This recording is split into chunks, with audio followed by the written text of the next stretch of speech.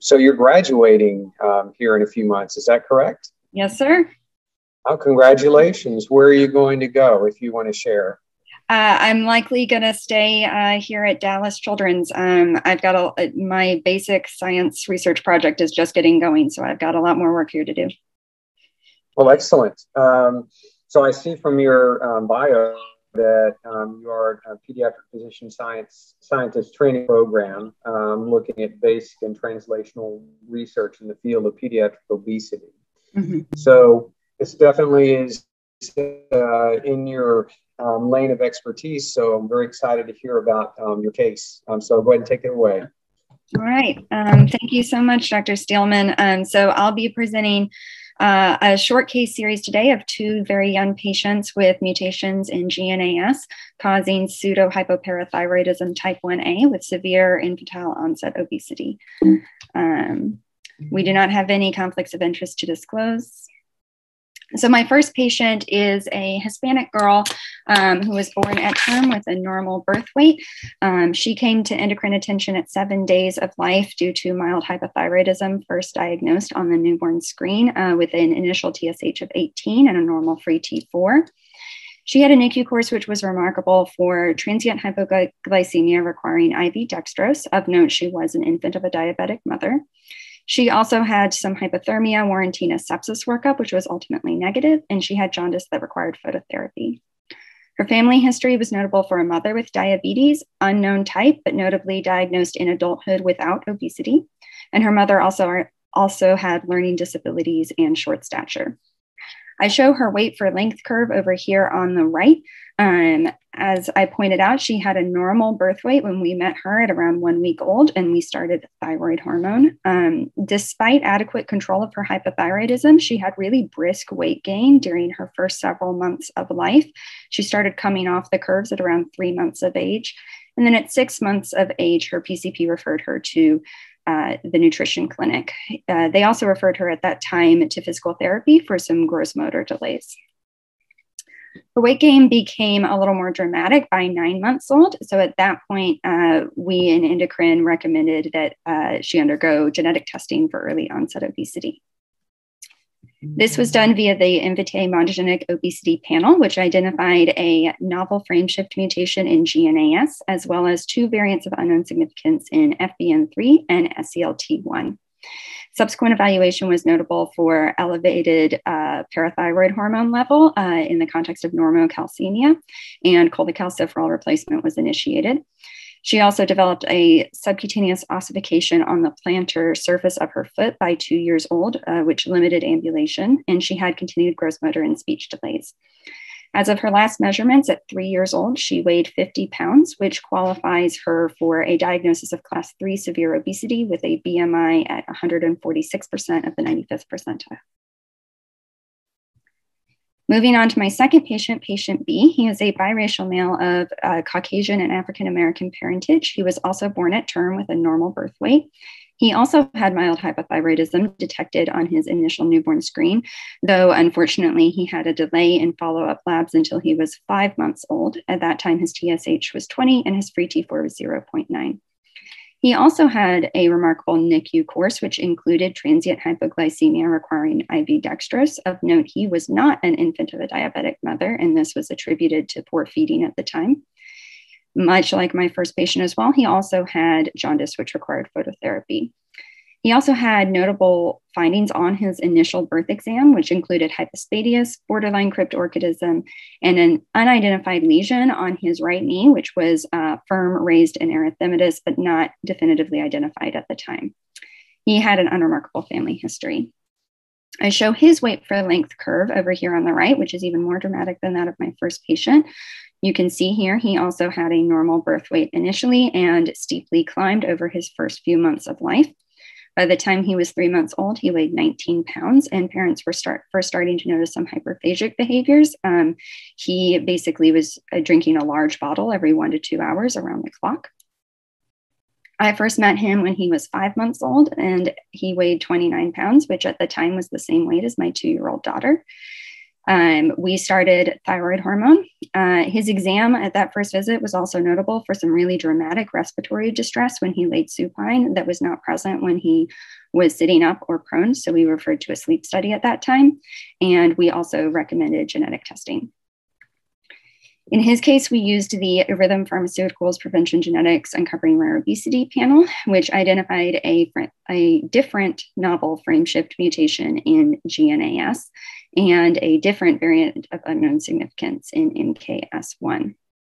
The knee lesion that was noted at birth was later determined to be a subcutaneous ossification, which fortunately did not appear to limit physical function for him. He has actually had surprisingly excellent developmental progress. But the sleep study that we got did, notably at less than 1 year old, demonstrate severe OSA with hypoxia. As of his most recent measures at 1 year old, he weighs 46 pounds. Although we do not have criteria to define severe obesity in less than 2 year olds, his weight for length Z-score is +7, which is highly suggestive of severe obesity. So in the interest of time, I'm going to give a very brief, very simplistic review of inactivating GNAS mutation disorders. GNAS encodes the stimulatory G-alpha subunit that mediates signal transduction for many of our G protein coupled receptors that mediate the action of so many of our hormones. And individuals with inactivating mutations in GNAS therefore often have multi-hormone resistance. For example, in the case of my patients, TSH resistance causing mild hypothyroidism, or PTH resistance, which when untreated causes hypocalcemia. And it's the PTH resistance that gives this disorder the name pseudohypoparathyroidism. These individuals also very commonly have an array of skeletal findings, including subcutaneous ossifications, which are collectively known as Albright's hereditary osteodystrophy. And then these individuals often commonly have obesity, including both early onset and severe obesity. There is a spectrum of phenotypic presentation depending on tissue-specific imprinting patterns. Basically, individuals who have a mutation on the maternal allele tend to exhibit the full phenotype, whereas individuals with the mutation on the paternal allele usually do not have any degree of multi-hormone resistance, although they do have Albright's hereditary osteodystrophy and a milder degree of obesity. And this pattern is usually referred to as pseudo-hypoparathyroidism. It's also possible to have mutations in other genes that affect the imprinting at the GNAS locus, causing some degrees of these phenotypes as well, and that's usually referred to as PHP1B. So because my patients have a mutation in GNAS and all three components of this phenotype, they have been given a diagnosis of pseudohypoparathyroidism type 1A. It was striking to me that in both of these patients' cases, there were complications during the neonatal period that appeared highly similar. They both had hypoglycemia and they both had hyperbilirubinemia. The neonatal complications of GNAS mutations have not been rigorously reported in the literature, but there are some hints in case reports that this may be a common finding. Several case reports mention either hypoglycemia or jaundice or both during the neonatal period. So it's possible that neonatal complications may be an aspect of this disorder that has not yet been fully studied. What's been more rigorously studied is the obesity phenotype of GNAS mutations. I show here a scatter plot from a cohort of GNAS mutation patients that's been really thoroughly studied from a group out of Vanderbilt.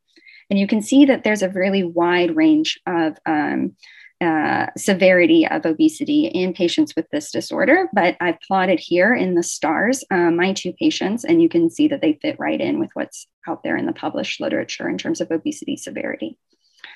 Of note, I mentioned the really dramatic severe OSA that my 1 year old has. It is actually pretty well reported in the literature that individuals with GNAS mutations have OSA to a degree out of proportion to their BMI. The reasons for this are still, have been speculated upon, but are still a little bit unclear so far. One interesting thing to point out is that there was a recent study in the New England Journal of Medicine that did whole exome sequencing on a cohort of patients with severe obesity and found a really strong prevalence of GNAS mutations in that population, 0.8%. In the population that they studied, which is a much higher number, much higher prevalence than I think people have realized before, and did not always occur with the other aspects of the PHP or Albright's phenotype. And so this may be a more common cause of severe obesity than we realize. So to conclude, here today, I've reported 2 novel frameshift mutations of GNAS, which in the case of these patients is associated with pseudohypoparathyroidism type 1A with severe infantile onset obesity. These cases highlight that GNAS mutations should be suspected as a cause of early onset obesity. They highlight the increased prevalence of OSA in individuals with GNAS mutations and point to possible, as yet unstudied, neonatal complications of the disorder.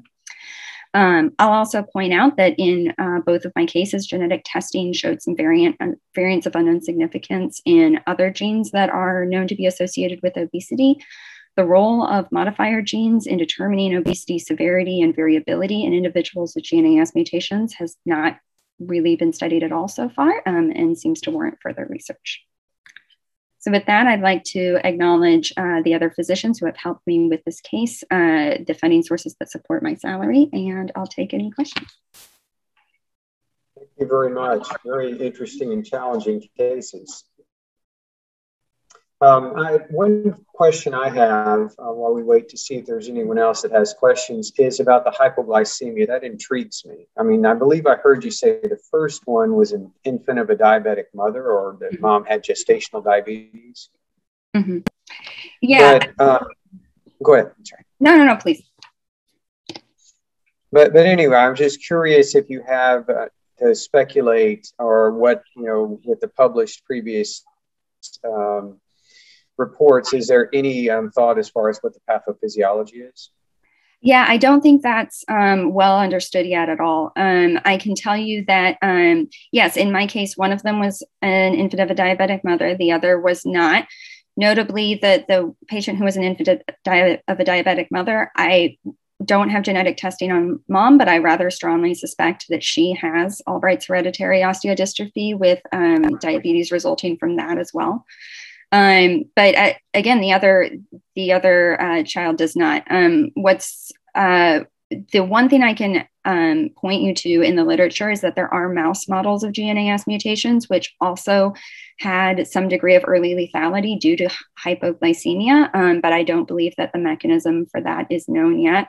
I don't think, in many aspects of GNAS mutation phenotypes, I don't think they've all nailed down, which G protein couple receptor pathway to blame each effect on. So I don't think that's known yet.